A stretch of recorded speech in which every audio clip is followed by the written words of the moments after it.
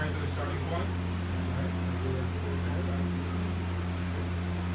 Once I go down, and there I just start from scratch, and it really takes me. It has taken us like what, like 3 or 4 minutes to fix the gate, right? It's not that. And I usually encourage you to have a cheat sheet next to you, like, you know, if my toe is doing this, change this. Right?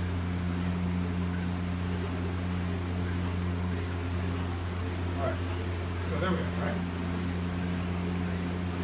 Okay.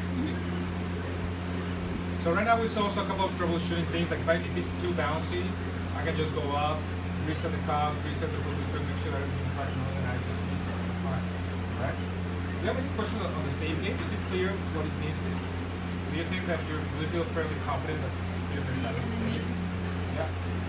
Cool. Now, how do I make it physiological? Like we said, one of the things would be the speed. And make sure you have a speed that is more comfortable for you, right? The other thing is, for example, the timing of the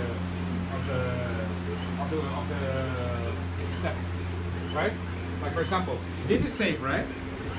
But if you look closely to one of the heels, whichever you want to pick, you can see how there's a slight delay between the extension and the heel strike. Yeah. You see it?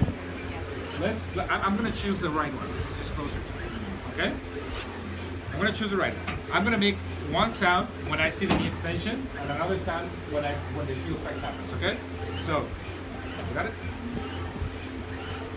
All right. So everybody ready? I'm going to be on the right.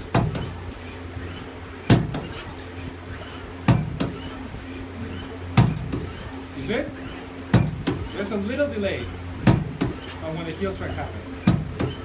You see that? Yeah, I can feel it. Yeah. So you feel like you already stretch and then you hovered it a little bit, and then come down. So how can I fix that? That's a physiological. How can I fix that?